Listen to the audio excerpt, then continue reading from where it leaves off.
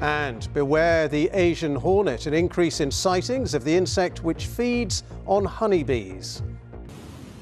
The public's being urged to be vigilant amid an increase in sightings of the Asian hornet.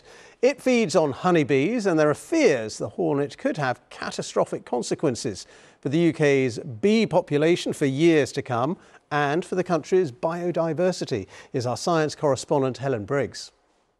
An unwelcome visitor to Britain. Sightings of the Asian hornet are on the rise and beekeepers are concerned. This time last year we had this apiary full of bees. We wouldn't be able to be standing where we are without bees flocking around us. This year we've lost 10 of our 17 hives in quick succession, and we have only got a couple left now. Asian hornets arrive in cargo or are blown across from mainland Europe, where they're now widespread. The Asian hornet shouldn't be here at all. It's a non-native species, but sightings have rocketed in the past year, particularly in this part of Kent, and in the last hour alone I've seen several.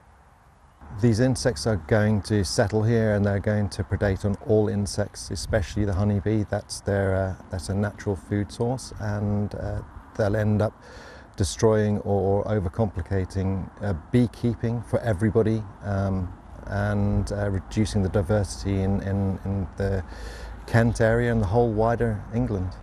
Scientists are keeping a close eye on the invasion. As an alien species, the Asian hornet's bad news for British insects. So the Asian hornet is also called the yellow-legged hornet, and those yellow legs give it away. It's also quite a dark hornet. This is a queen here. Our native hornet, which is much more of a browny species. We are transporting all sorts of plants, animals, fungi, even outside of their native ranges to places where the local sort of environment has not evolved along with them. So they cause many threats to food security, to our native animals and plants. So yeah, the nests are quite up to the top of the tree and they're really hard to find. In another part of Kent, a team from the National Bee Unit has been called out to find and destroy nests.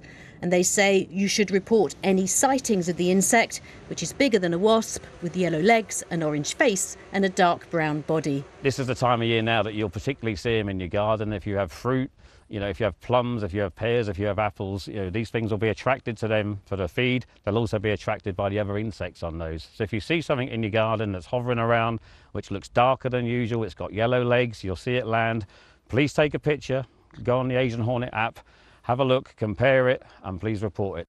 Government scientists say there's no evidence the invasive species is established here, but the public's being urged to be extra vigilant amid multiple sightings in Kent and beyond. Helen Briggs, BBC News, Folkestone.